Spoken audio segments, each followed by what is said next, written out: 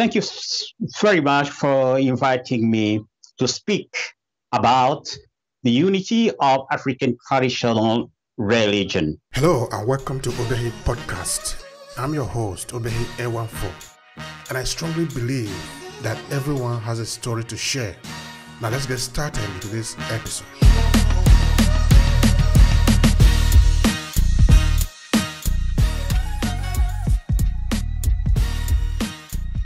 To speak of the unity of African traditional religion seems to be a utopia in view of present diversity of the trends of this religion. However, history teaches us that the unity of African traditional religion was a fact when one considers the ancient civilizations of Egypt, Nubia, and Sumer, as these later belonged culturally to Africa. Moreover, though within the Egyptian culture there seems to be three different theologies, these varieties was perceived not as being contradictory, but complementary. This implies that locally and globally, religious unity was a fact in ancient setting of African culture. This unity of ancient African civilizations can be demonstrated through comparative study by using the Kemetic cosmological argument.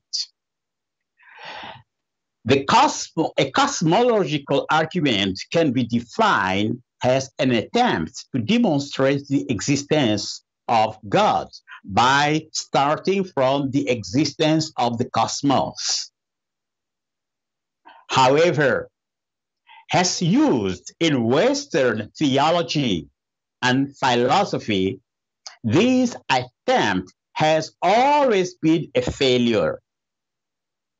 The Western cosmological argument happens to demonstrate the existence of a creator of this temporal universe, but is unable up to now to prove that this creator is the Most High being.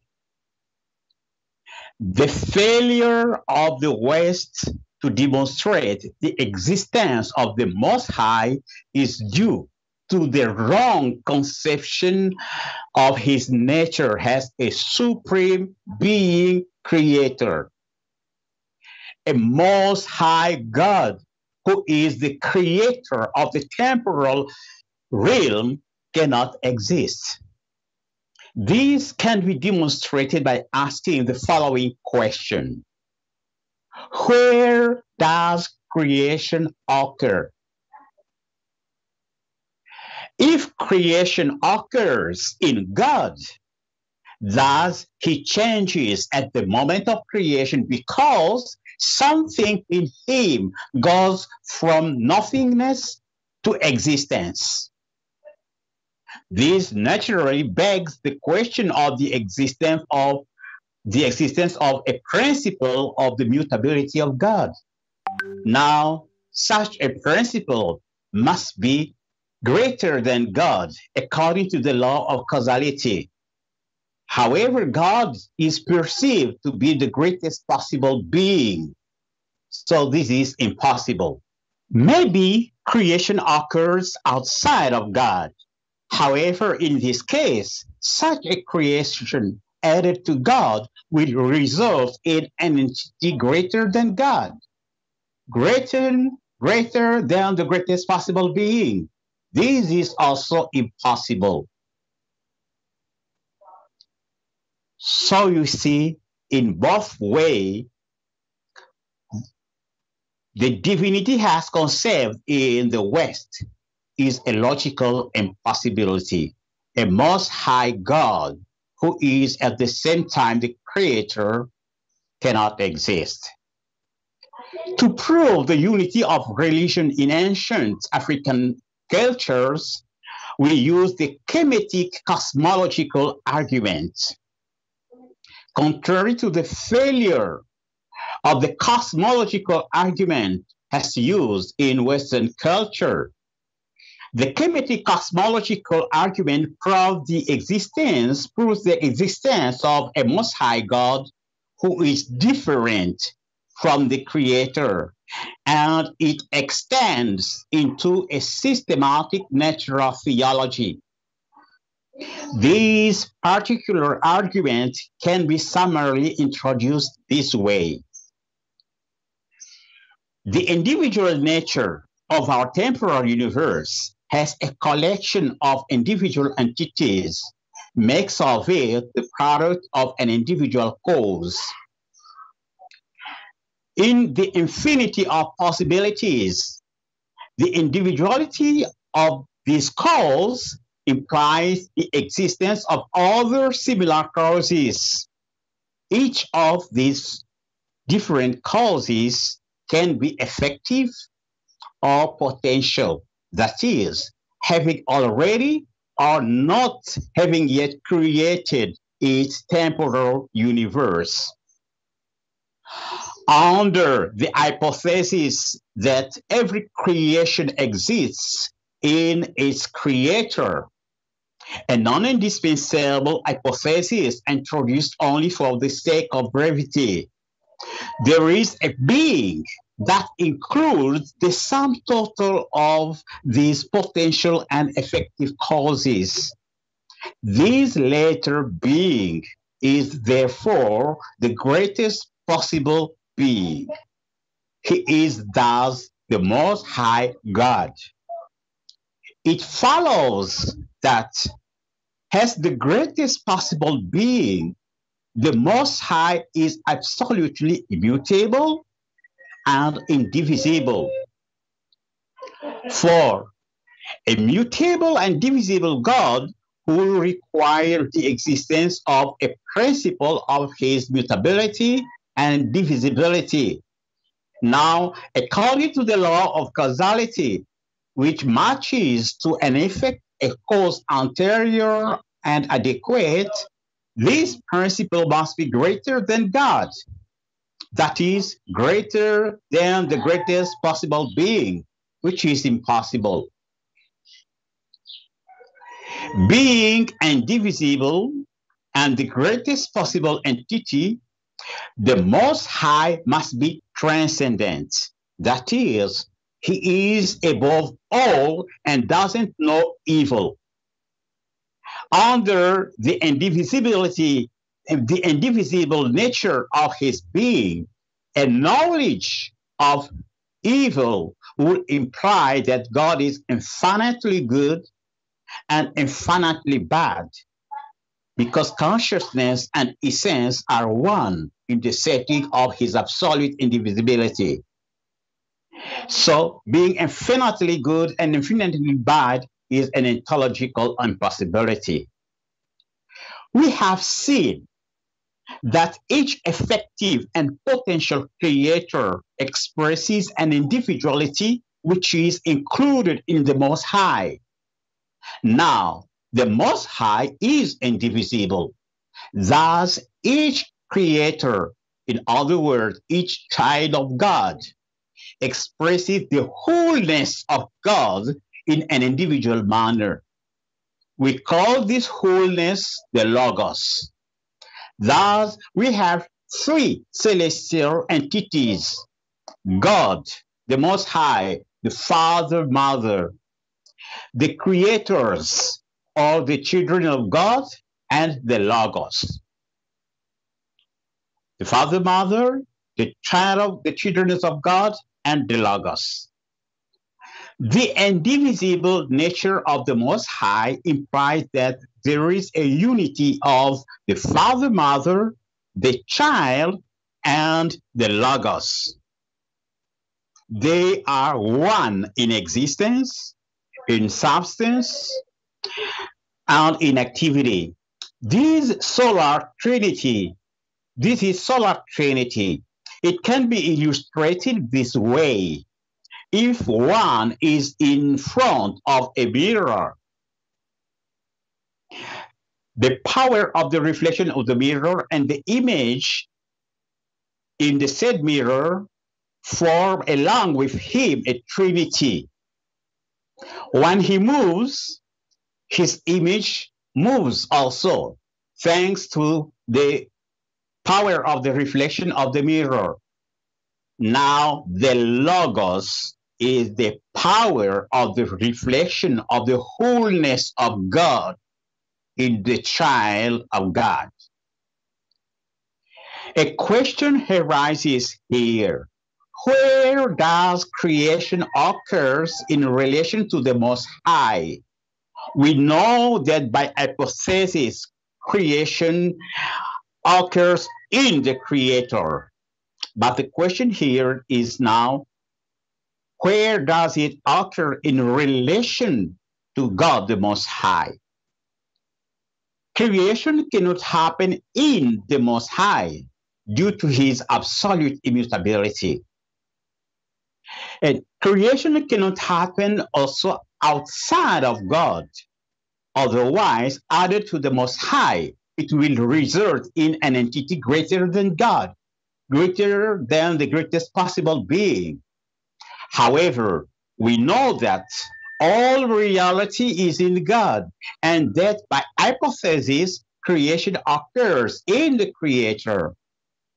It thus follows that creation is only a limited perception of the celestial reality in the temporal consciousness of the Creator. The visible is only an appearance of the invisible. In other words, reality is spiritual, never material. And this is a conclusion drawn from the Kemetic cosmological argument. This argument can be extended to include the essential doctrine of a salvational religion, the solar religion. Thus, the Kemetic cosmological argument is a natural systematic theology. From the Kemetic cosmological argument, we have learned the existence of a Most High God, the Father and Mother, 2, potential and effective creators, 3, a creator of this temporal universe, and 4, the Logos, or the manifestation of the wholeness of God in each of his children. And 5, we have learned the existence of solar Trinity, or the unity of God, the Creator, and the Logos in existence, in substance, and in activity. 6, the transcendence of the Most High God. And 7, we have learned the apparent nature of the visible universe, reality being spiritual and not material. All these 7 features define the religion of ancient Egypt, as well as that of Sumer. According to the theology of Memphis, the Most High God is called the Sole Lord in the pyramid text, and the One Lord in the Egyptian Book of the Dead. You agree with me that Sole Lord and One Lord mean the same thing. And this theism includes lower manifestation of the Most High that are the Creator, who is called Aton, the Logos called Ptah, and the dead God or divinized ancestors. While in Sumer, the Most High is called Enlil. The Creator is called Enkai, and Enlil, please, the Most High is called Anu or An. And the Creator Enkai, and Enlil is the Logos. And there are also dead gods like in Egypt or divinized ancestors. So we see it is the same theism that we have deduced from the Kemetic cosmological arguments. So in both religions, the Most High is transcendent. In Egypt, like in Sumer, prayers were never directly addressed to the Most High God due to his transcendence. The Creator operated thanks to the assistance of the Logos, symbolized by the breath, the Word. Thus, both religions include the very same notion of theism as hierarchical monotheism, a concept of theism where the supreme being thrones above lower divinities that are but his manifestations. This is not polytheism, because polytheism implies many independent gods. But here we have one supreme being and lower divinities that are his manifestation. So this is not polytheism, but it is rather hierarchical monotheism. Moreover, the immortality of the soul results in the fact that reality belongs to the realm of the invisible in ancient Egypt, like in Sumer. Now, the theology of Memphis is known thanks to the Shabakar stone, a stone kept in the British Museum and saved by the Nubian pharaoh Shabakar. The reason that led this pharaoh to the preservation of this is that His Majesty found it to be a work of the ancestors which was worth eaten, and so that it could not be understood from the beginning to the end.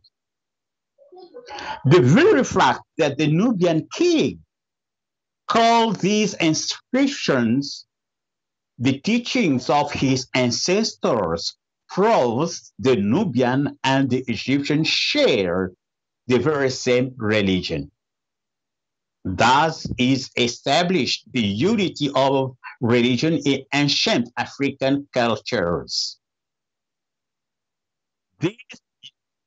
This unity of religion in ancient African cultures is indicative of the possibility of the unity of African traditional in the modern setting in which we live. 3 facts justify this hope that we can arrive to the unity of African traditional religion. The first thing is that every statement of the Kemetic cosmological argument is drawn deductively from the previous one. Therefore, they cannot contradict each other. They are coherent. Being a set of deductive and coherent statements, the Kemetic cosmological argument is like geometry, Euclidean geometry, an exact science. So African traditional religion in its original trend, which trend was the one used in ancient Egypt, was an exact science. Now, science is universal. It transcends ethnic limitations. Second thing, the Kemetic cosmological argument can be shown to be congruent with Bukongo, the Congo religion. So that religion has kept the essential of the religion of ancient Egypt. This can be seen in the fact that the Bukongo of the Congo religion includes a transcendent Most High God, Nzambi Ampungu Tulendo, a creator of the temporal universe, Bumba Loa. And this expression Loa must lead people to remember Haitian voodoo, where there are also loas. And we have also the logos, which is called Pinanza. And the logos within a worldview where the visible is perceived has an appearance of the visible. That the Bukongo is the perfect continuity of the religion of ancient Egypt. It is therefore, like the Kemetic cosmological argument, also an exact science. To these theological congruence of the Bukongo and the religion of ancient Egypt must be added the same organization of the mystery schools, which included a school of the great mystery, the divine mystery, which is called in Congo culture the Kimpasi, and the school of human mysteries, in which included a civil mystery academy, epitomized in Congo by the Lemba, and a martial initiatory academy, which is in Congo culture the Kinkimba. Now, the southward migration of Black ethnics from the confines of the Nile implies that the Kemetic cosmological argument depicts the original form of African traditional religion. Therefore, all the trends of African traditional religion can be explained from the Kemetic cosmological argument or from the Bukongo, its continuity. The convergence of the Bukongo and the origin of the other Bantu ethnics is easily established as they include the notion of the hierarchical monotheism. Let us give some example of the explanation of West African or of diasporan trend of African traditional religion from the Bukongo, which depicts the possibility of the unity of African traditional religions. The voodoo of Benin can be explained as the mingling of the three distinct initiatory schools of the Congo: the divine, the civil, and the martial, because the voodoo of Benin includes the divine sacerdotal function, which is the function of Kimpasi, the healing function, which is one of the functions found in the Lemba, and the martial function, which is the function of the Kinkimba. The other element of difference is that though witchcraft is one of the possible weapons of war when it comes to the destruction of the enemy, these use must be, like in Bukongo, an exception, not the rule. This implies that witchcraft must not be used as an element of retaliation in the society. In the defense against the attack of witchcraft, the Bukongo recommends the use of warning called loko. This consists in asking the gods or the holy ancestors to open the eyes of the so-called witch, that he may know that the evil he does to the others react against himself, and that his sins leads to death. So he better quit his way of his bewitching. The first example, the contribution of the Congo people to the development of the Haitian voodoo is less documented. In fact, This trend of African traditional religion draw its hierarchy of divinity from the Congo religion. This is seen in this fact. First point, the transcendence of the Most High God called Bon Dieu in Haitian Voodoo and called Nzambia Mpungu Tulendo in Congo culture. In both cases, prayers are not directly addressed to him due to his transcendence. Second, the existence of Loas in Haitian Vodou recalls the existence of Loa, whose plural in Kikongo is Baloa, meaning the sun, the stars. They are explained in Bukongo as being effective creators in the multiverse. We know that our universe is not the only one. There are other parallel universes which imply the existence of other creators. So all these effective creators are called each one is called Loa in Congo, like in Haitian Vodou. The third thing is the existence of the twin Marasa in Haitian Vodou.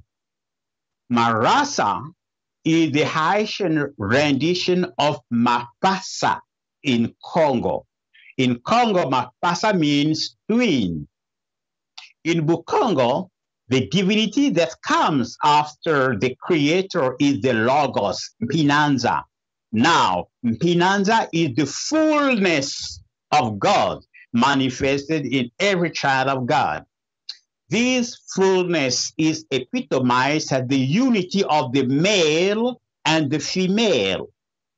Thus, the male-female unity of the Marasa twin is expressive of the Logos, the Christ of Christianity, exactly as in the Congo religion. So we have the same notion of the Logos. The third example is the explanation is the unity of the religion of the Igbo of Nigeria and the Congo religion. The religion of the Igbos of Nigeria is based on the notion of the chi. Now, the chi is understood as meaning both spirit and power. The greatest chi is the Most High God, Chukwu or Chihuku. The contraction of Chihuku gives Chukwu, the Most High God, while the creator is Chineke. As spirit, the chi is present in every person. Now, this notion of the chi is a key to the Congo notion of Nkisi. The Nkisi means power and spirit, exactly like the chi. The Nkisi, the highest Nkisi, is the Most High God, Nzambi Mpungu Tulendo. Now, Mpungu and Nkisi are synonymous, and Mpungu Tulendo means the Nkisi which has all authority, the chi which is supreme. Has spirits, the Bakisi, which is the plural of Nkisi, has spirits, are present in every person, like the chi is present also in every person. Religion is thus defined in Congo culture as the use of the divine spirits, the Bakisi, in order to develop one's divine power. So it is the use of the chi as divine spirits to develop the chi as divine power. So The demonstrated scientific nature of African traditional religion has seen its original Egyptian trend,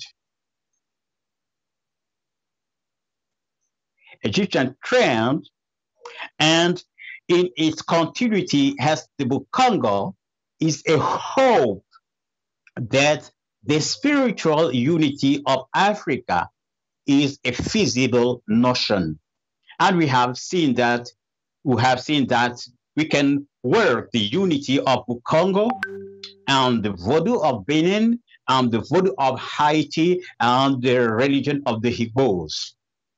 This conviction relies on the fact that all the trends of African traditional religion can be explained thanks to the book Congo as a devolution of a scientific episteme toward a system of beliefs. Thus, the discovery that in its true nature, the African traditional religion is an exact science is the hope of a possible move toward the unity of African traditional religion. Thank you so much, sir. This has really been very rich as a lecture. This is a lecture and a very important one. All right, we're going to break it down. I can guarantee you that it's going to be a long conversation, this particular one. Yeah, okay. But how we started, in case we are not able to finish it today, of course, we're going to come back to it again next time because we are here. We are fully ready for the conversation. This is why we are here. But let's start from the basis. Help us to understand you a little bit better. Where are you from? Where were you born? Where did you grow up? We usually take it from there because we're interested in the connection. I was born in Kinshasa, and I grew up as a Protestant from the Baptist Church. My father and my mother belonged to the Baptist Church. So I joined the Baptist Church at age 10, and I left it at age 13, and I began to read various books to find my own way, and eventually I came across the Christian Science Church. So I joined the Christian Science Church, where eventually I became a Christian Science teacher and a Christian Science lecturer. But later on, I began making research in order to understand how to help my people fight witchcraft. And that research led me eventually to write a book on witchcraft, on handling witchcraft, but also to write a philosophy of my own. And upon writing this, someone urged me to do theological studies. And that's where I went into a seminary, and by an online study, I made doctoral studies in India. And so for the time being, I'm a doctor in theology, in apologetics. And I left the Christian Science Church in order to begin spreading the good news of the scientific nature of the religion of my ancestors. Bobu Congo, the African traditional religion is actually an exact science. That is how I grew to this understanding. I had a book from Foucault, so I was reading that book in order to understand what was the essential doctrine of the Congo religion, when I realized that the essential doctrine of the Congo religion is that man is really divine, but due to sin, that divinity is potential. So through purification, man will recover, the human being will recover the expression of his divinity. That divinity which is in the human being is called the Logos, Kimalungila in the temporal realm, Pinanda in the divine realm. Now, this is the same schema which is found in the Egyptian Book of the Dead. The Osiris Ani, who is called Osiris, claims the right to be an Osiris, which means that he was an Osiris potentially because he has lived a life of purity. He claims now the right to be an Osiris in a manifest way. So it is the same schema. And this is also the same schema which was used in primitive Christianity, the true Christianity, not the false Christianity that was brought by the white people. In the true Christianity, in the first epistle of John, chapter 3, verse 1 to 3, it is said that we are children of God, and what we shall be has not yet been manifested. Now, what we shall be is what we are, the children of God. So we are so now in a potential way, and we shall be so in a manifest way. And the means for us to recover that manifest expression is purity. So it is essentially the same religion. So that's how I grew in the practice of religion. All right. Thank you so much for that. Now, after you leave the Baptist church, you leave the conventional Christian doctrine that we have today and begin to research about the African spirituality. What did you find among the people, other than maybe the documentation, the writings that may have been coming from outside? Let me understand that. Yes, I do understand. First of all, since my childhood, since year 11, I got in touch with the word of Foucault. Foucault is now, his letter has been known as Kibambwende Kabunteke Foucault. Formerly, he was André Foucault.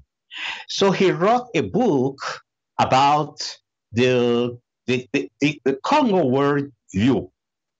Foucault was the person who got in touch with the last initiates of the Lemba. The Lemba is the Congo Civil Academy of Civil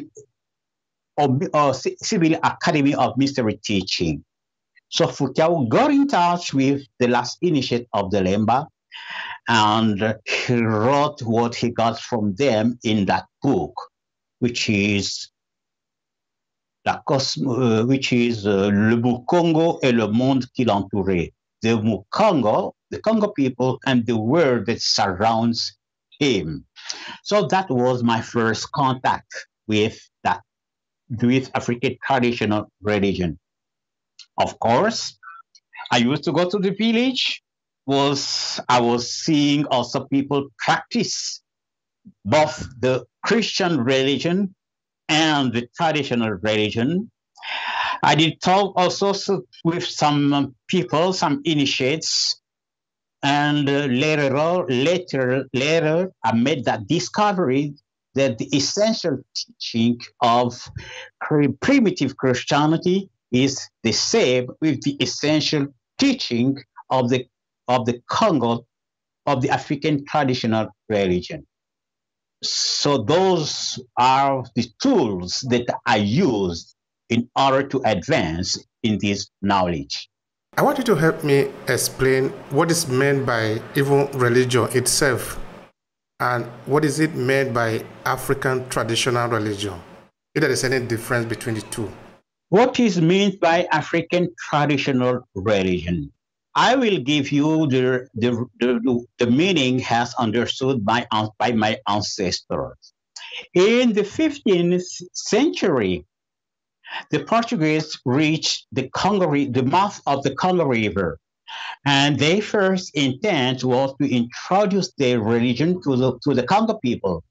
Now, due to the difficulty of communication, the they spoke about religion, and the black people had to translate in their perception what is meant that by religion. So they came with this definition. They said, what you call religion is what we call Nkisi. Now remember, I spoke about the Chi of the Igbo and the Nkisi. Nkisi means local Nkisi. Now, the word Nkisi means spirits and it means power. So what they mean is that religion for them is the use of the divine spirits in order to develop the divine power which is latent in every human being. So that's the definition of religion. The use of the divine spirits in order to develop presence of the fullness of God, which is potential in each one of us. In your long explanation, I was having a lot of thoughts. One of them I was thinking is that to somebody who have gone to the Christian faith today, it will have the impression that God is actually, apart from the Father, this God we are talking about is somewhere in the sky. He is also a man.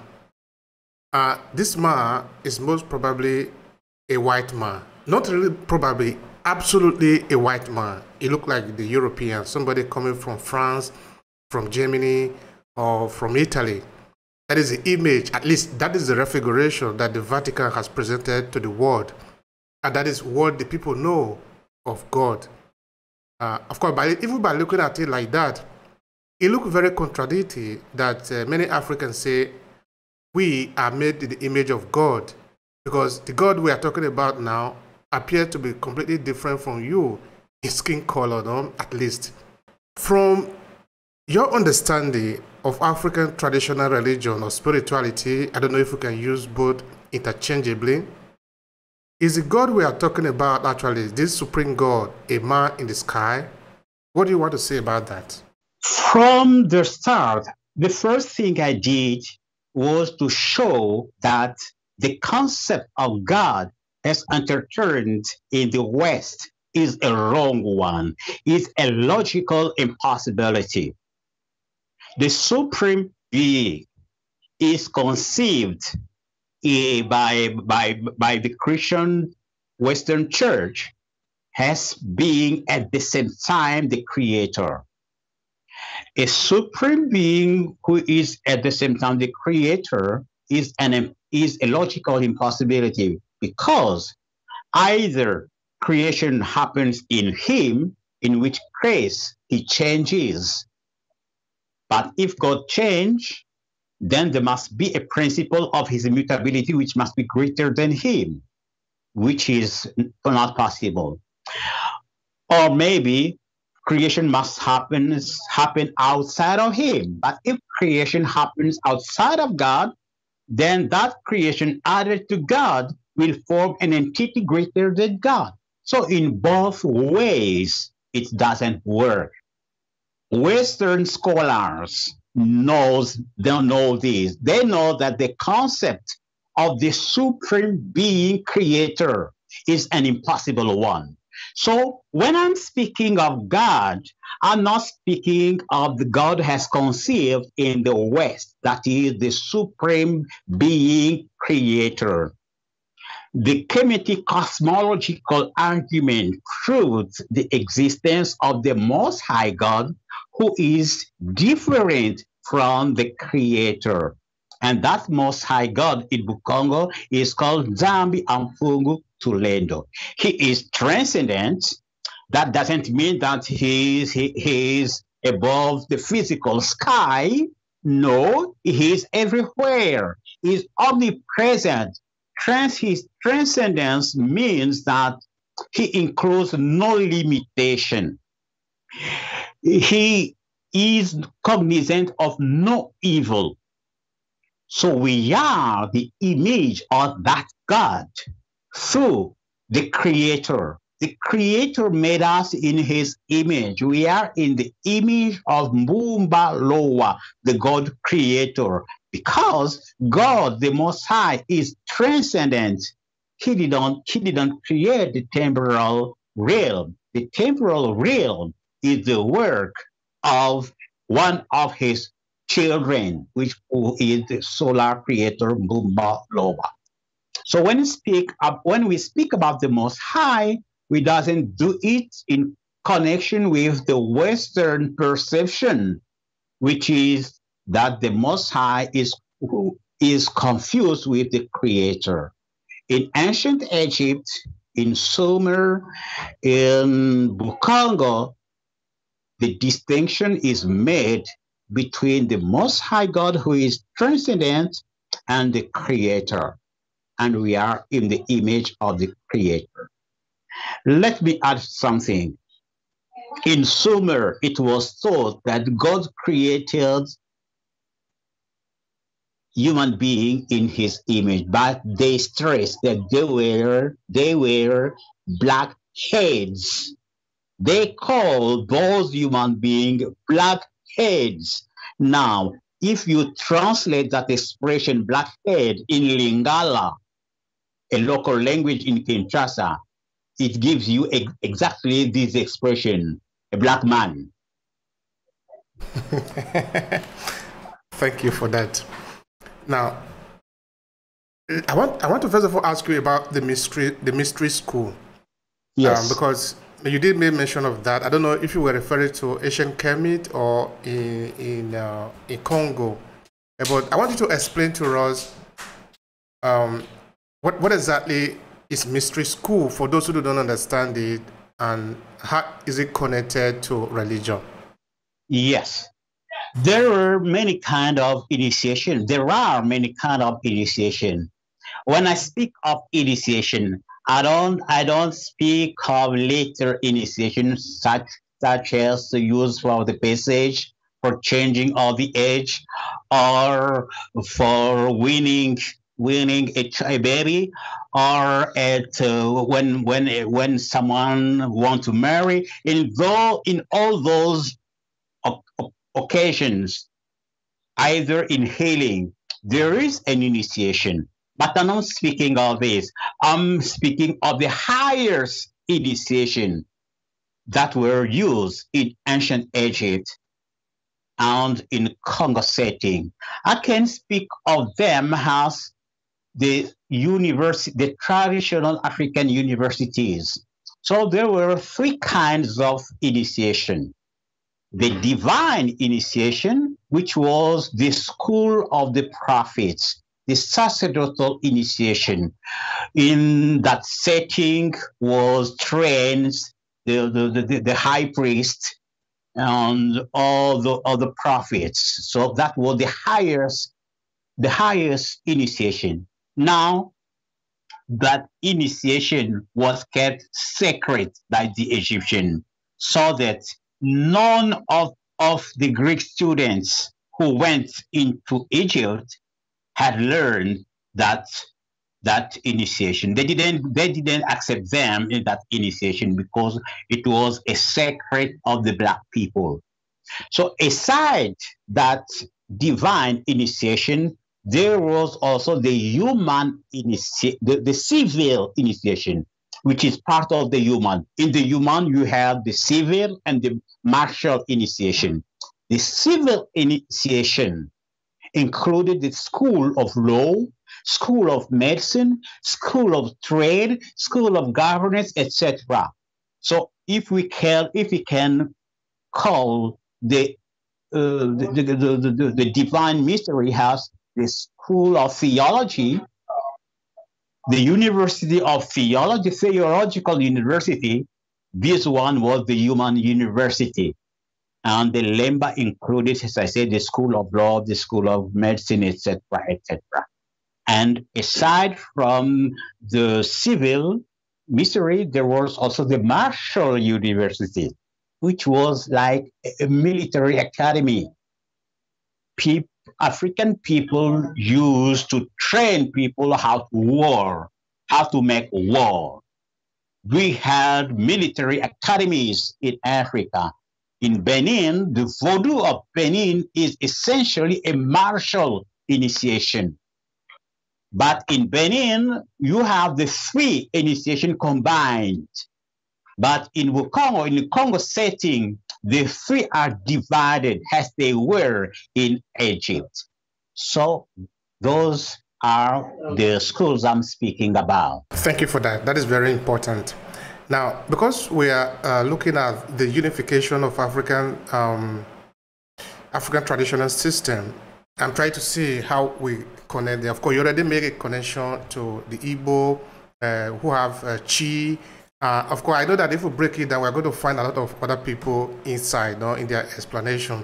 Because I know we didn't talk about the Benin, didn't talk about the Yoruba or many other people in Africa. I know if we break it down, we're still going to find something that unites most of us.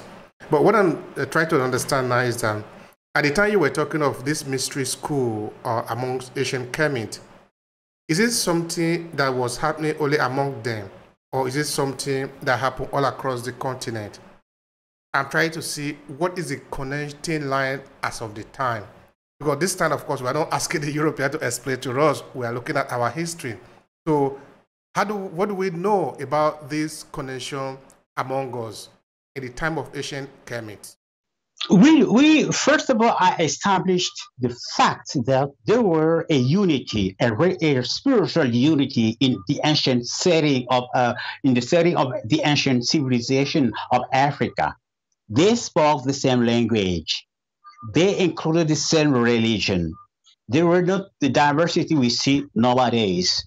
So the African traditional religion was only one. Now, the good thing is that religion was an exact science. Now, what we have now has the different trends. So African traditional religion are beliefs. So their scientific nature has been kind of lost. Now we know that we migrated from the confine of Egypt downward. And because we migrated downward, there have been some element that brought that the devolution or the loss of the scientific nature of most of the trend of the African traditional religion. Those elements, among those elements, I can say this one. First of all, there is the intrusion of the Western thinking through the Arabs and through the Greeks and the Romans. Through their intrusion, they brought the Western concept of God, which actually they took from Akhenaton. So they took the wrong concept of God that was devised by Akhenaton as being the true concept of God, which is the concept of the Most High God as being at the same time the Creator. And we have proved that that concept is wrong. So by trying to impeach on the African that is the true concept, it resulted in the loss of the scientific nature of that religion. Let me give you an example. We have the Luba people in Congo. If you ask those people who is God the Most High, they will tell you it is Mvedi Mukulu. Now, the word Mvedi Mukulu literally means the oldest ancestor. So it is not the Most High God.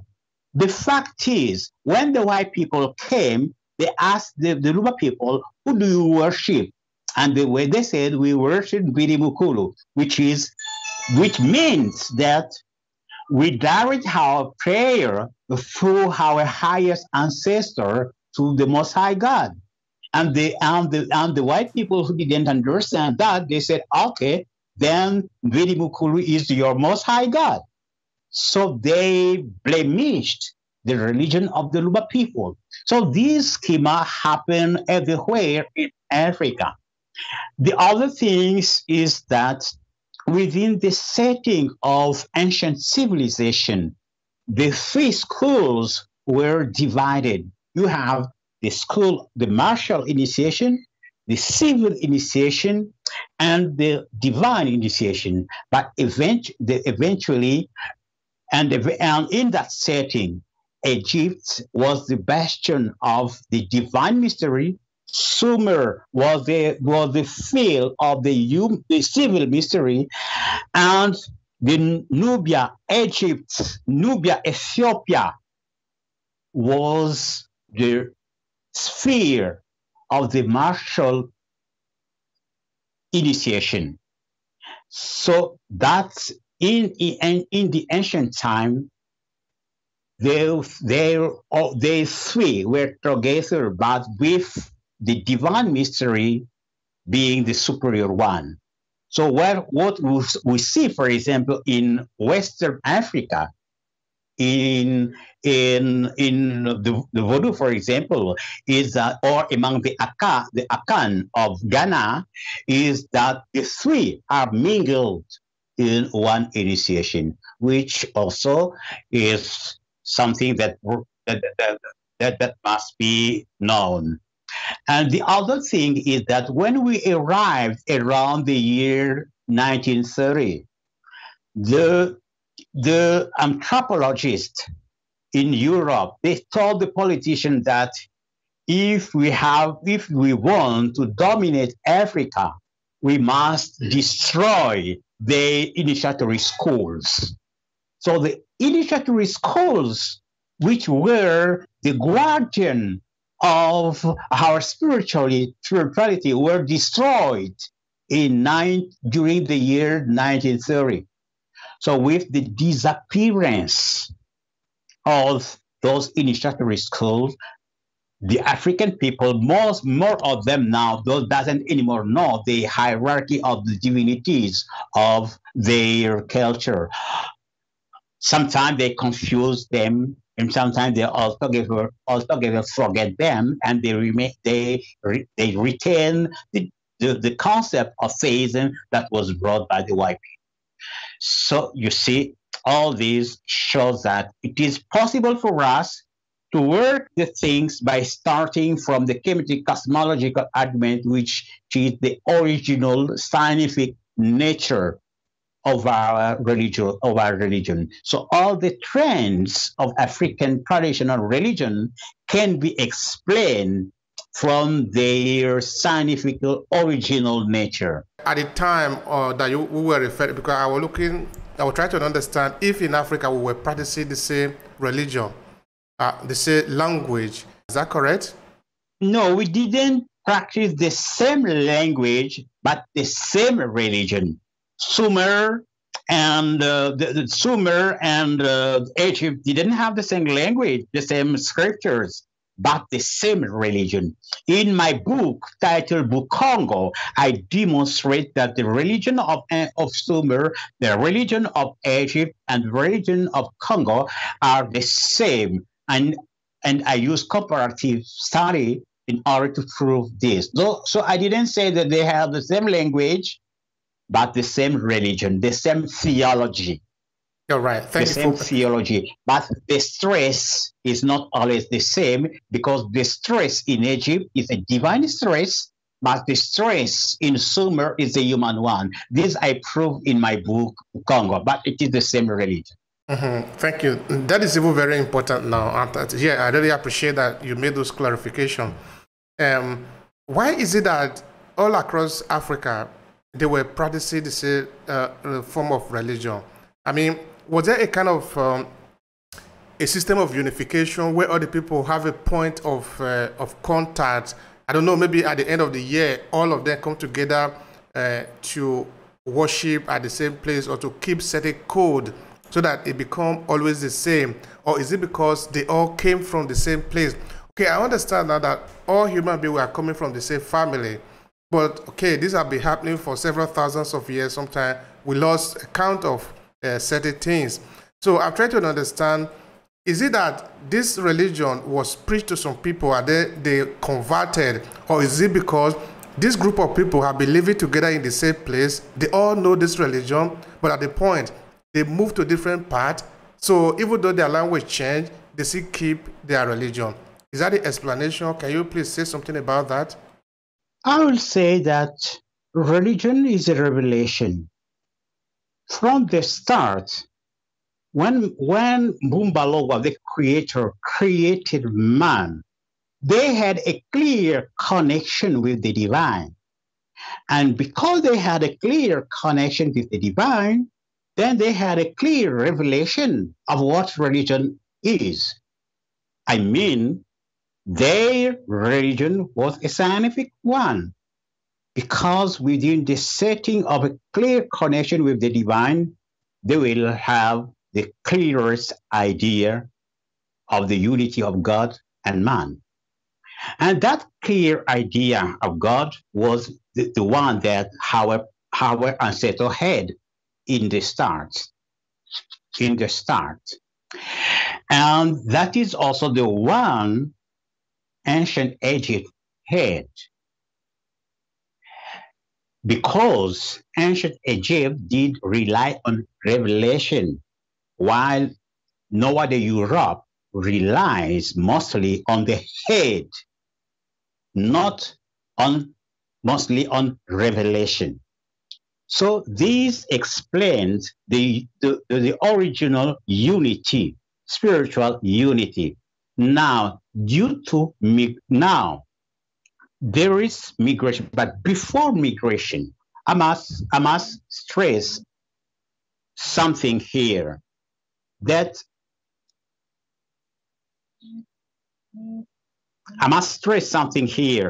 spirituality can be lived at two levels, at the divine level or at the human level. We exclude the demonic level because the demonic was a deviation from true religion. So I say that religion can be lived at the divine level or at the human level. What I mean the divine level is the one where purification is the key to the manifestation of the divine power. At the human level, human means can be used for the elevation. I may give you an example, because I said that primitive Christianity is akin to African traditional religion in our original schema. Now, in the Bible, Jesus said, "Blessed are the pure in heart, for they shall see God." It means that through purity, man can develop his spiritual senses, his spiritual sight. Now, if you take the Bwiti of Gabon, there is a cult there called Bwiti, a trend of African traditional religion.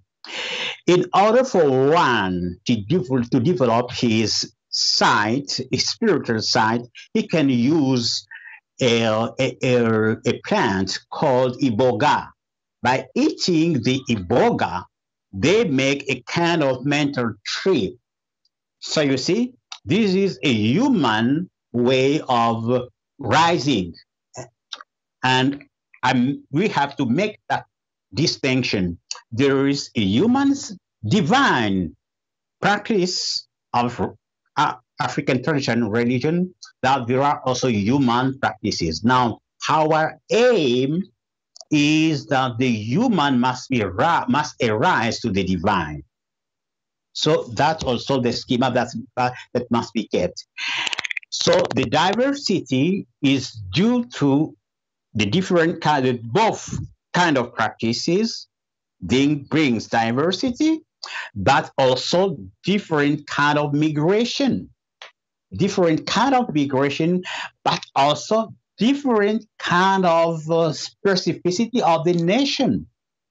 If you take the Benin nation, it was a nation based on a civilization or an organization based on martial martial initiation, while the Congo kingdom was based on the divine mystery. So that when Zinganku created that kingdom, he was obliged to cooperate with the high priest, because the high priest is the number one, spiritually speaking.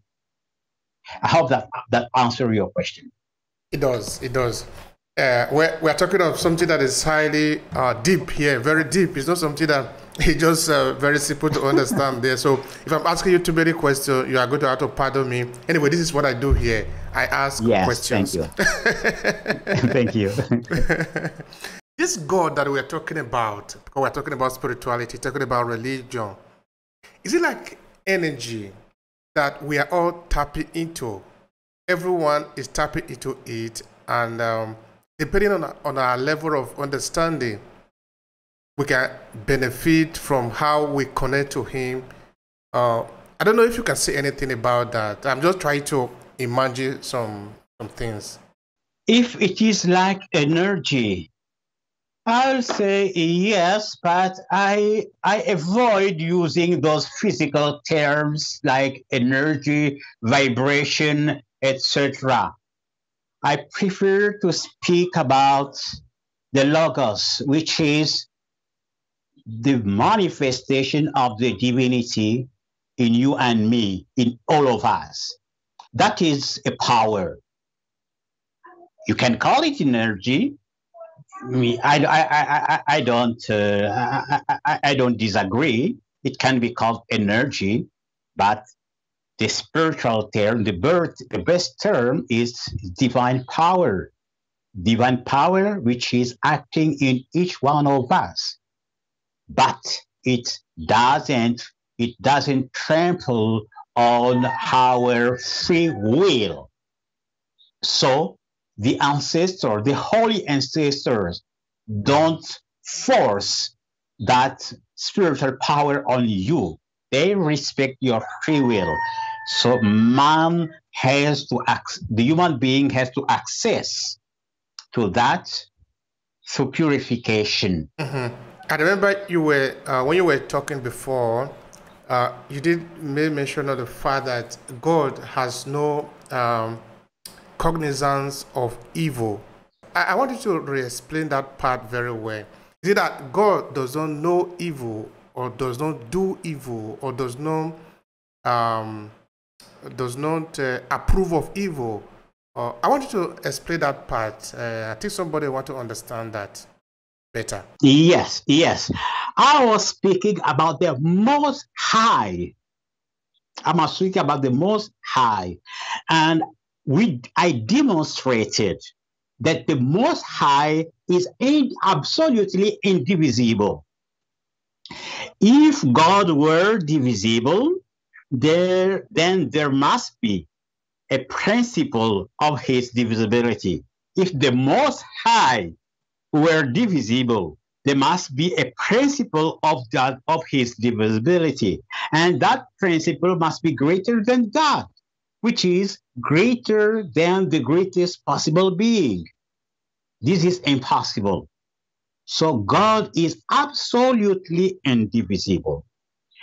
Because God is absolutely indivisible, this implies that consciousness and essence are the same to Him. What He knows is what He is.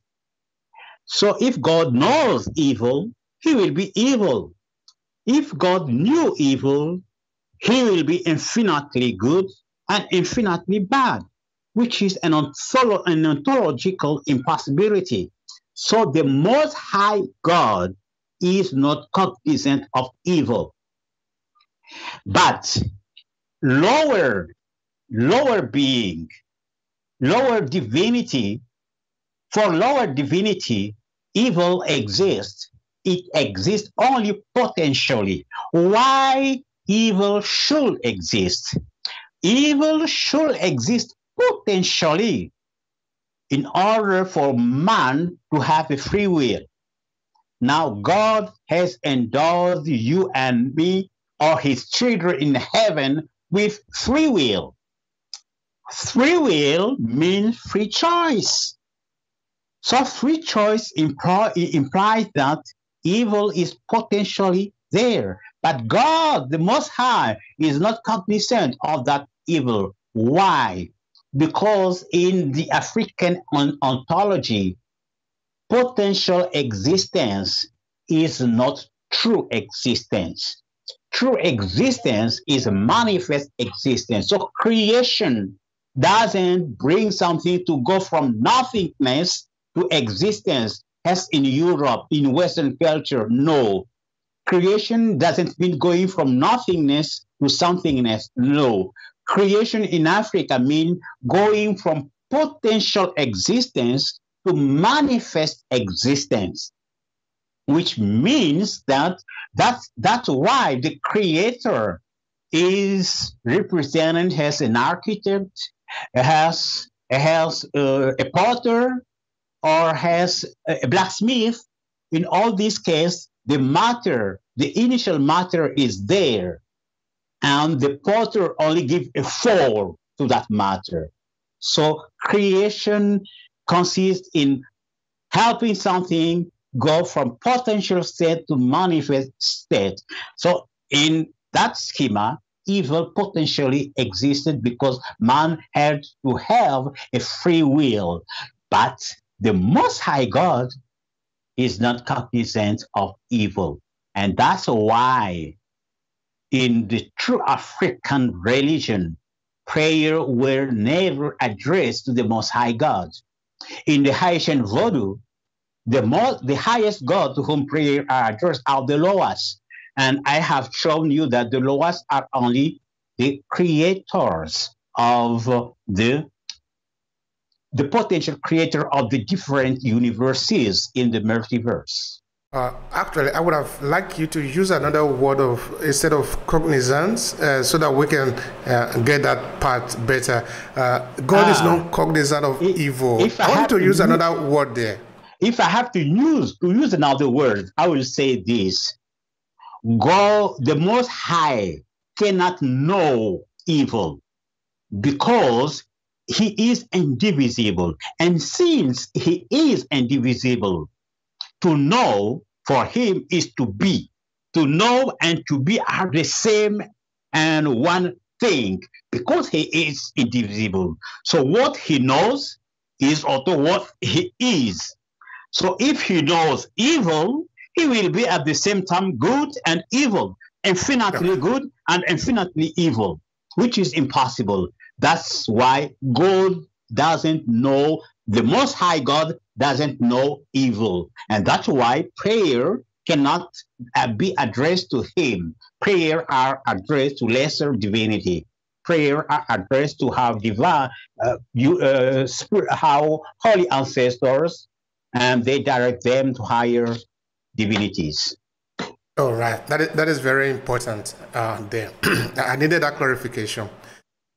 Now, what is evil? Evil. I want you to explain that. The cosmological argument has proved to us that God is the sum total of reality, and God expresses his holiness in each of his children. And we have seen that's by giving an individuality to each of his children, God is setting order. So there is infinite order in heaven. Order, life, love are synonymous of good. And therefore God is good. So evil is whatever is not in line with the nature of God as infinite love, infinite truth, infinite good. Evil is what goes against man's manifestation of the divinity which is in him. Evil is what keeps the divinity of man to be potential rather than manifest. Evil is whatever impedes you and me to express our divinity. All right. I want to just spend some few more words explaining the concept of duality. In that, what if we eliminate evil? Will the idea of God, the concept of God, still make any sense? Let's pretend that evil no longer exists. What we know about God, are we still going to keep those as our understanding of God? When I demonstrated the existence of God, I started by the existence of individuality. From the existence of individuality, I proved the existence of an order, which is perfect, which is good, and I proved that God includes only that order, and there is nothing outside of that order. So in that order, evil doesn't exist. But from the lower point of view, evil exists only potentially. But we have seen that potential existence is not true existence. So evil, what will happen with if evil didn't exist?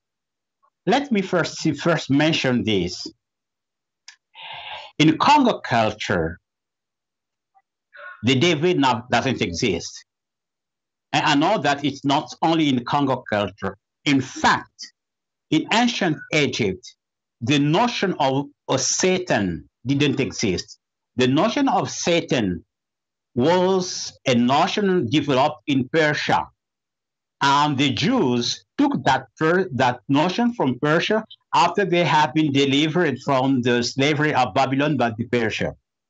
So in Africa, the devil has a being doesn't exist.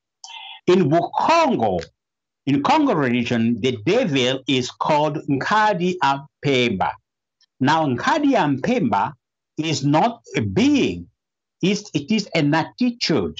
It means the fact of despising light, despising the truth, despising love, despising divine order. Nkadi Mpemba.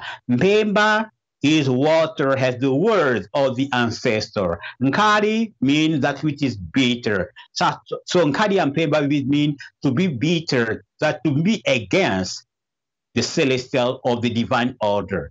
Now you have almost the same among the Igbo. Among the Igbo, the devil is called Ekwensu. Now Ekwensu is a contraction of Ekwensu, which means if you believe, it happens to you, which proves that the devil is not a being, but an attitude. That is very good. That is very interesting now. All right. Now, I want you to speak to this scenario. Electricity, let's take it. Yes. It is not good. It is not bad. If you apply it correctly, it is good. But if you apply it wrongly, it is bad. Let me explain. If you go to the current, maybe where you plug your hand to the negative and positive, you are going to burn to ashes because it's going to act on you. But if you connect the same to a light bulb, you are going to get light. Yeah. So is it, okay, another way can be the salt that we use, because all of us use salt in the house. If you put the appropriate amount on your food and you eat, it will be very sweet. But if you put too much quantity of it in a food and you eat, or maybe, for example, you just pour salt in water and drink, you are going to die almost instantly. Yeah. So the salt is not good or bad. It is what you do with it. Is it in this sense we are looking at God, we are looking at the energy, or is different from that? I'm just thinking aloud. No, it is different from that. In the celestial level, all is good. But remember, we said that the temporal level is only a limited perception of the celestial level. So that limited perception brings in the notion of limitation or the notion of reversion of good, which is the notion of evil. Evil is brought by a wrong perception. Evil is not a wrong perception of the celestial realm. Let me give you an example. When we look at a plane in the sky, it looks very small. And someone who doesn't have the experience of planes can tell you that it is a bird. But actually, those who has been in a plane, they'll tell you, no, it is not a bird. It is a plane, and it is very big. There are about 100 persons in it. So the smallness of the bird, of the plane, is an illusion introduced by the distance.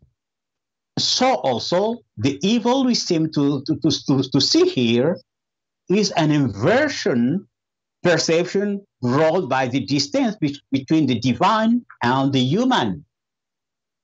The more we advance toward the divine, the less evil there will be, up to the moment the evil will disappear totally from our existence. All right. But the evil itself, is it really necessary for it to exist? This art of imperfection, if we put it like that. Because now I want to believe that according to your explanation, of course, according to the spiritual interpretation that we might have here, that the Supreme Being actually have all the power, it can do anything or everything. If we agreed on that, does for that Supreme Being, is it for its own good that evil exists so that people can maybe look at the evil and then turn to him or turn to it? Does this entity need evil to exist? If it doesn't need evil, does the entity have the power to eliminate the evil from equation? If evil is eliminated from the equation, what are we going to have? Yes, let me start from the Kemetic cosmological argument.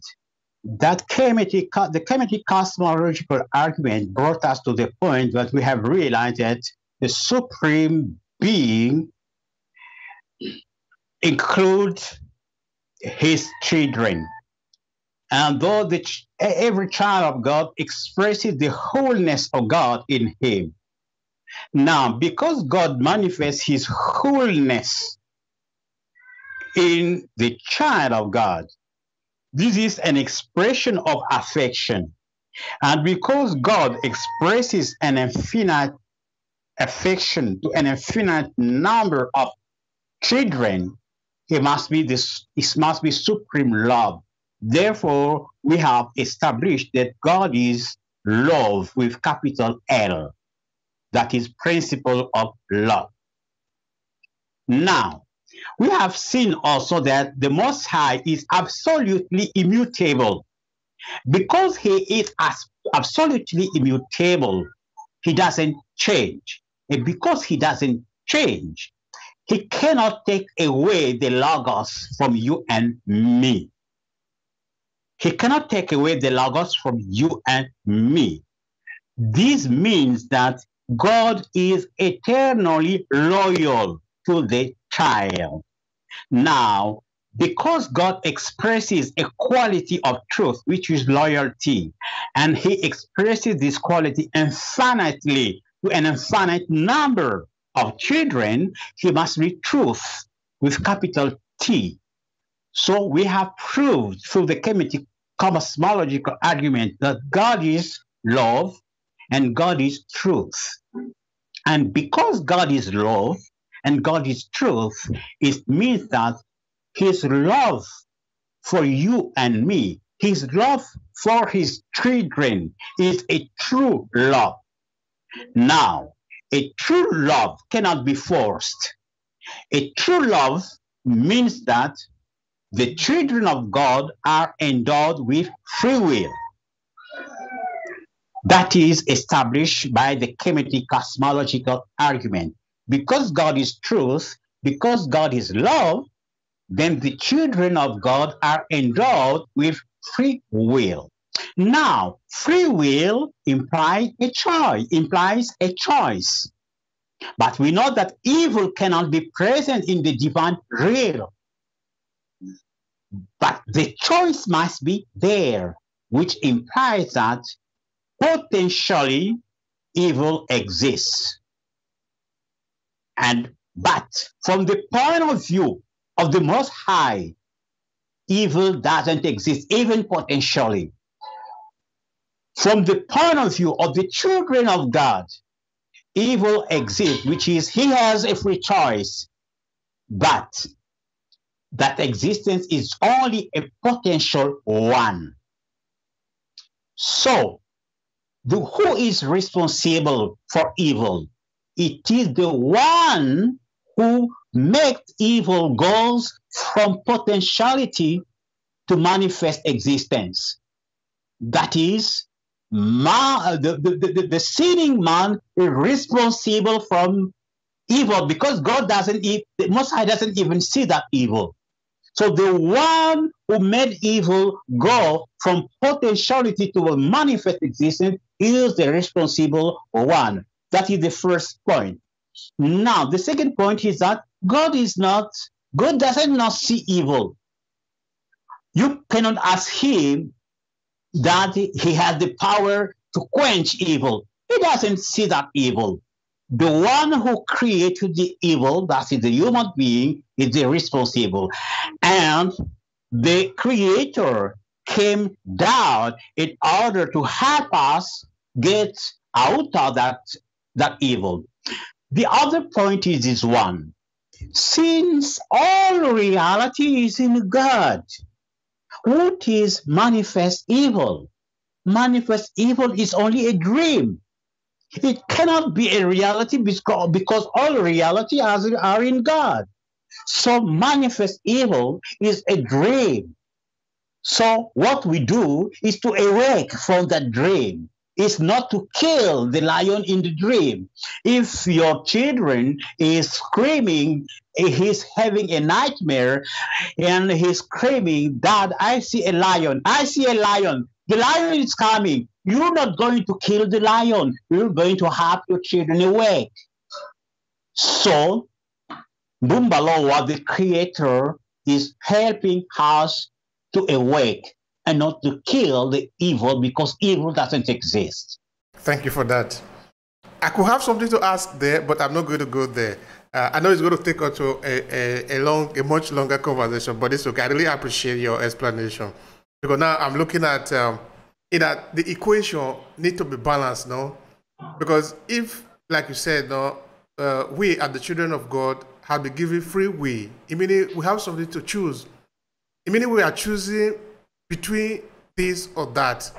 Because if it is one, we don't have a choice.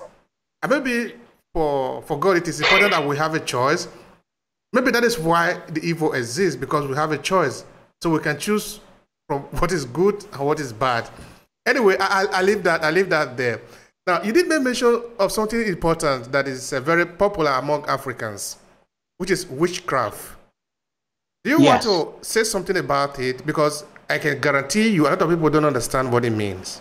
By witchcraft, I mean the use of evil spirits in order to harm people.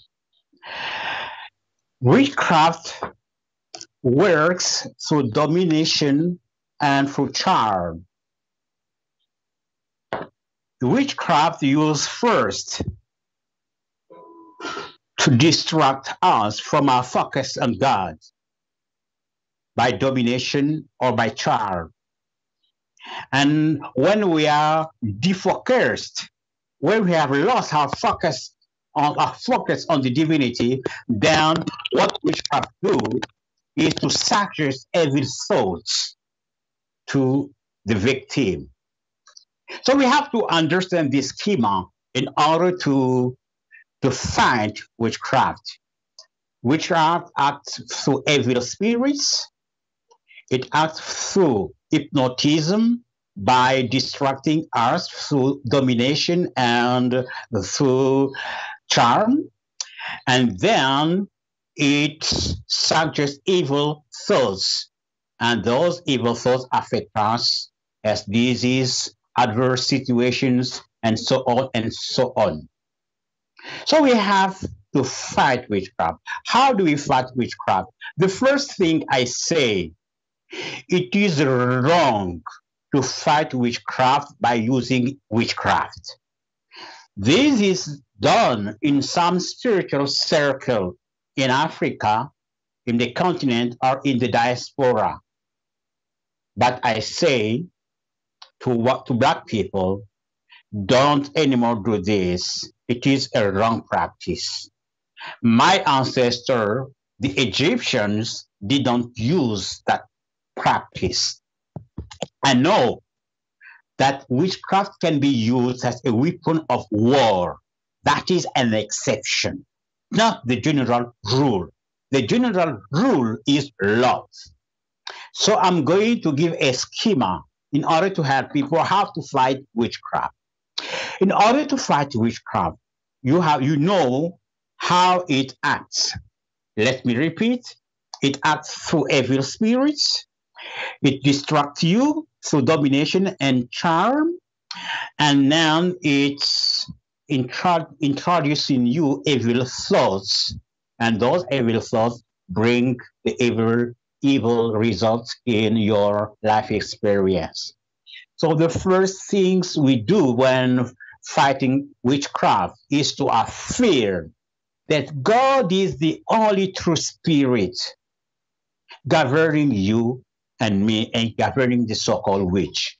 For us, he's not a witch. That's why we say so-called witch.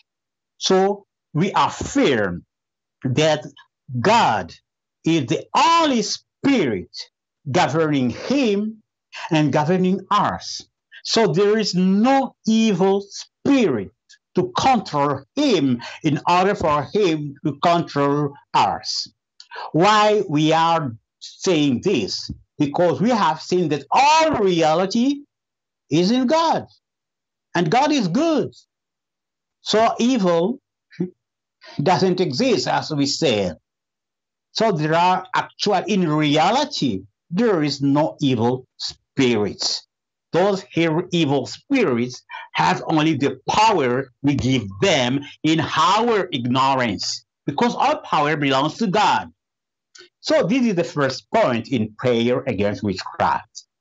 The second point, we affirm that God is the only soul, the only consciousness, the divine consciousness, which is our only consciousness, and that we cannot be distracted through domination or through charm from this consciousness, because it is God himself working in us through the Logos for that focus. This is the second thing. The third thing, we have to affirm that God alone is our mind, the source of our thinking. It is God who thinks in us through the Logos, through his presence in us. And that we can be receptive only to his thinking, to good thinking. And so is the so-called witch. Having affirmed this, we have destroyed the fundamentals of witchcraft. So now we have to affirm, therefore, witchcraft has neither power, nor intelligence, nor substance. It is nothing. The last point, the most important point, is what we call warning. In the Kikongo, it is called Loko. That is the great weapon against witchcraft. The great weapon against witchcraft is not witchcraft. No, it is love. through warning. We have to pray. Father, Mother, we are addressing the prayer to the Bumbaloa through our holy ancestors. So we ask them, please, you our ancestors, open the eyes of the so-called witch, that he must know that the evil he think he are doing to me, he is doing it to himself. And sin leads him right now to death. So he doesn't have no other option but to quit evil. This warning is based in love. It is different from what I hear from the newborn church. We cast fire on him. We cast fire on him. Maybe he destroyed. You are claiming to destroy a child of God because the witch is also a child of God. No, I don't do that. I pray to God to open his eye that he may realize that he is in the way of death. It is up to him to choose life or death. So that's what we can say about witchcraft. Don't use witchcraft to fight witchcraft. That will destroy your spiritual elevation. And you did say that there are exceptions when the witchcraft was used against the enemy. Am I correct on that? Against an enemy when it comes to war. I don't mean that when my brother is against me, he is a kind of enemy. I don't use witchcraft against him. No, I use the warning against him. I pray for God to open his eye to know that the evil he's doing against himself. But when Nigeria is attacked by the enemy, the military can use witchcraft, but that is an exception. All right. Even that exception, we need to explain it. You know, a couple of years ago, of course, you know what is Boko Haram, no? A kind of armed movement in Nigeria. Many studies have shown that it was actually created by some politicians in Nigeria against their opponent. What happened basically is that during election, they want to suppress some other persons, so they give arm to some individual to go there and start intimidating others. Only that at the end of the election, the boys refused to return the weapon and they regrouped themselves. That is the beginning of an armed struggle. Now, okay, of course, not everybody want that struggle to continue. They want to put an end to it. But how do you put an end to a group of people that are armed? It becomes difficult. You have created a monster. So I am trying to understand how the witchcraft itself was created. Because now I want to believe, using Nigeria as a case study, that maybe it is beyond control of whoever has created it. I want you to speak to that. Witchcraft is just evil. Where does come evil? Evil comes from our bad use of our free will.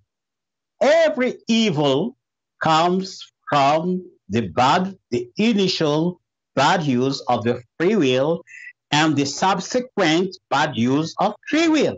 That is the origin of evil. The origin of evil is not in God. The origin of evil is in our own original bad use of our free will and in our own subsequent bad use of free will. Now, we are in the setting of the temporal realm, where we have already created evil ourselves. And humanly speaking, we must devise ways to fight that evil. We don't use only divine means in order to fight evil. When you speak about the government is a human organization. So they must look for devised weapons in order to fight the enemy.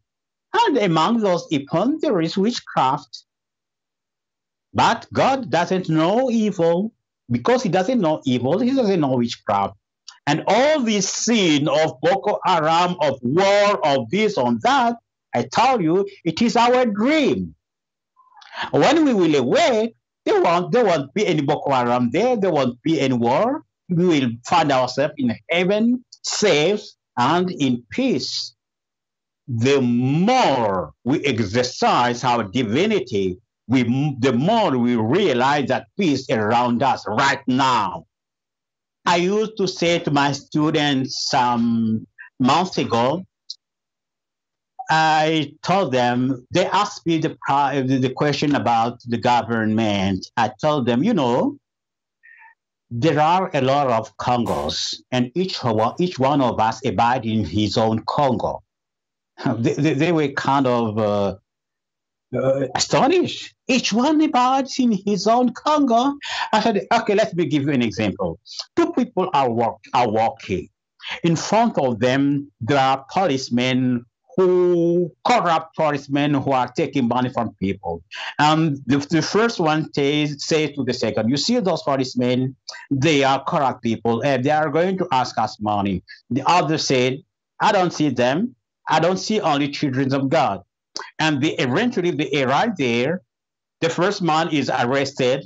The second passes away without being even questioned by the police. Both people live in the same area, but they don't live in the same mental states. So each one of us live in his own Africa. I see my Africa as an Africa of peace, where people are awake to the fact that their religion is a scientific one, where people are awake to the fact that the white people are sons of God, so they cannot practice evil and without punishment. What they do react against themselves. My Africa is Africa of prosperity, is Africa of peace, etc. The more I maintain this Africa in my consciousness, the more I will be living that Africa around me.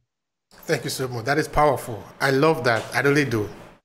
All right. Now, coming back to the beginning of the conversation, which is the unification of African tradition and religion. Why do you think there is a necessity to do that?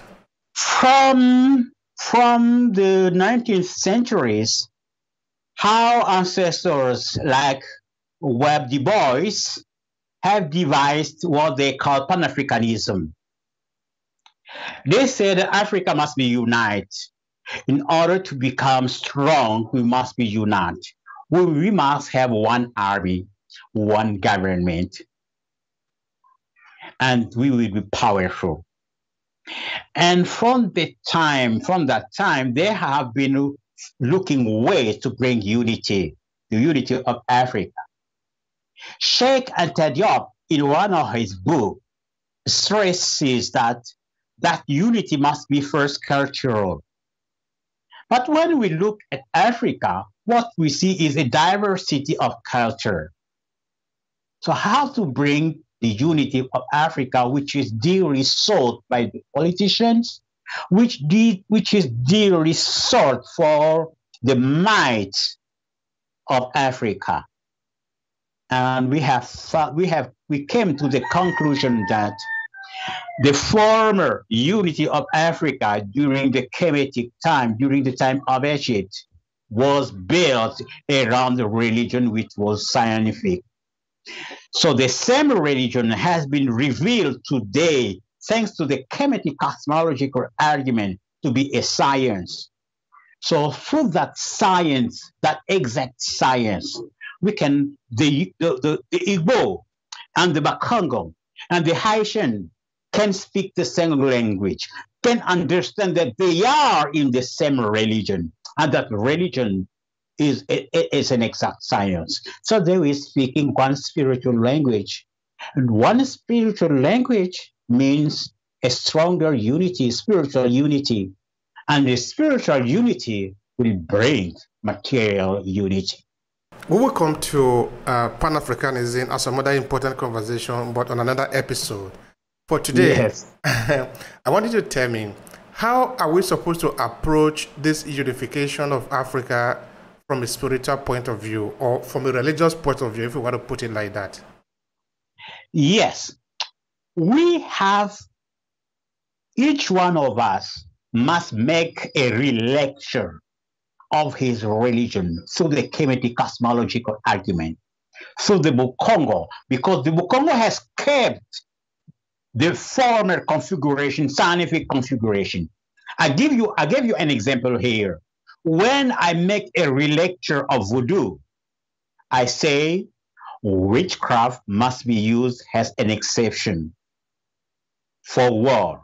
Witchcraft must not be used for retaliation. By doing this, I elevate the practice of voodoo to the practice of the scientific religion of ancient Egypt. So must do every one of us. We must reestablish the hierarchy of our divinities. We must reestablish the hierarchy.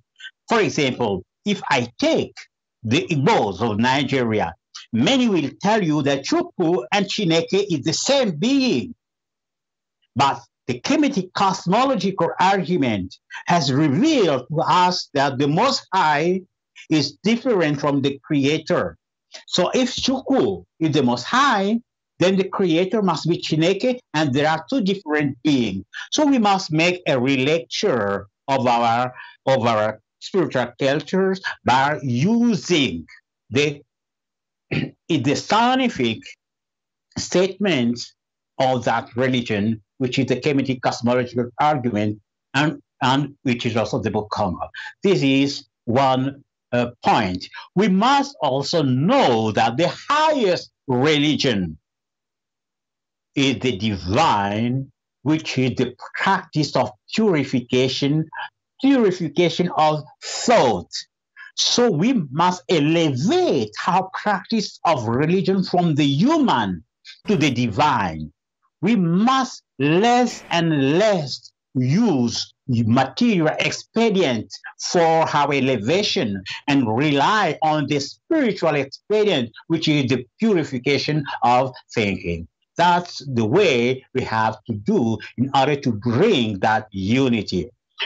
The most we do this, the most also we practice that religion, because the divine practice of our religion is the practice of healing. By healing, I don't only mean healing of disease, healing of all that is inharmonious in society. So the more we will bring that practical import of our religion, we will eventually keep it, catch the attention of the politicians, and they will help in order to implement the highest practice of initiation, which was practiced in ancient Egypt. Now, what we do, even me in Zilalowa, are only the first steps. But we need their cooperation in order to bring higher aspects of this. And let me give you an example. I have two kinds of initiation, the first and the second. The first one introduces people to the word of the initiate, and the second one prepare people to become initiators. For that one, I did it in my house, and it took people 1 month to be initiated. But in the ancestral practice, they were spending 9 months in the forest. Believe me, to do that, you need the cooperation of the states. This is where we are today in Africa in 2022. But African traditional form of spirituality is not even regarded in many of the cases. They are simply looked upon as witchcraft.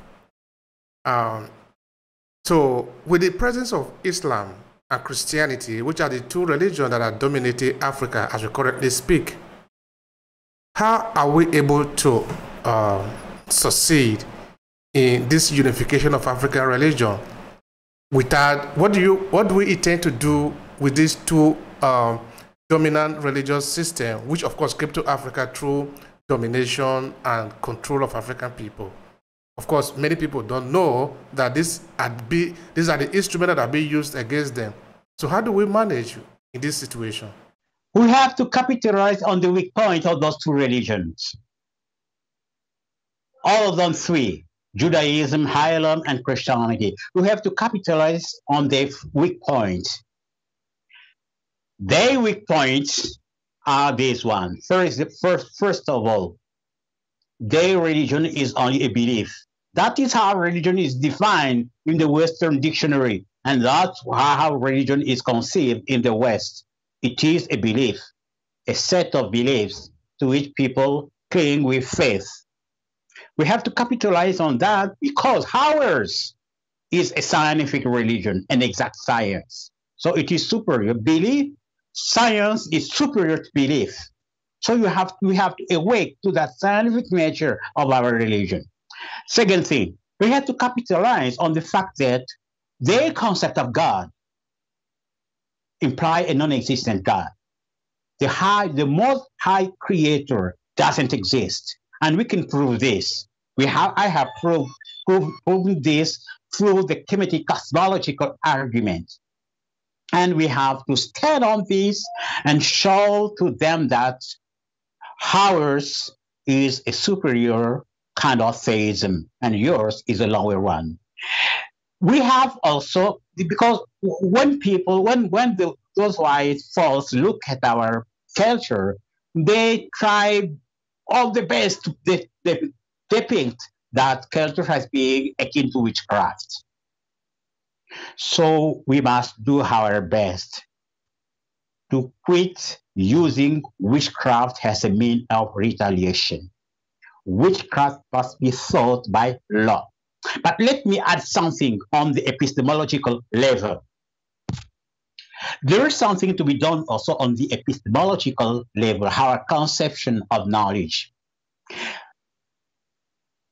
Knowledge in the West, the science of the West is based on a belief, not on a truth. It is based on the belief that reality is material.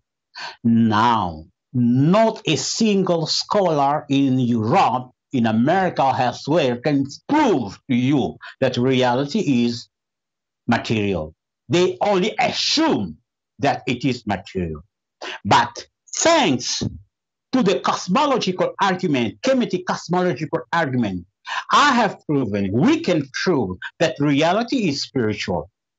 Now, when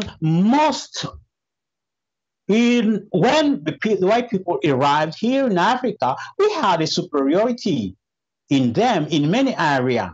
For example, in the area of surgery, we knew how to practice surgery without suffering. We knew how to open the skull. We knew how to practice cesarean and take away the baby. And we knew how to pull the aching tooth without suffering. We knew all that. But the problem is that our science, our technology are based on the truth that reality is spiritual. It is based on the existence of the spirits. We didn't have the means to defend that. Today we have that means. Today we have the Kemetic cosmological argument. So we have to do what the Chinese did. The Chinese went to the WHO, the World Health Organization, and they said to them, acupuncture is our medicine. It is provable through our anatomy.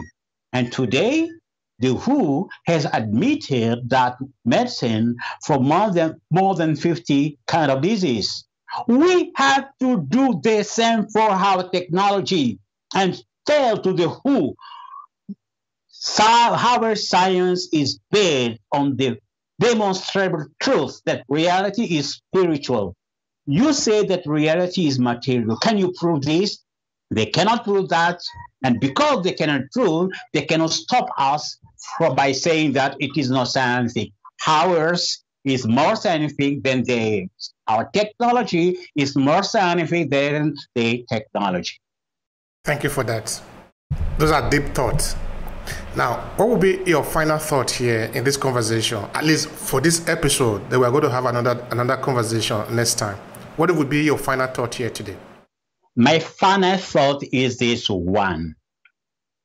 In the ancient world, the Egyptian, the Nubian, the Ethiopian, they were spiritually united as one.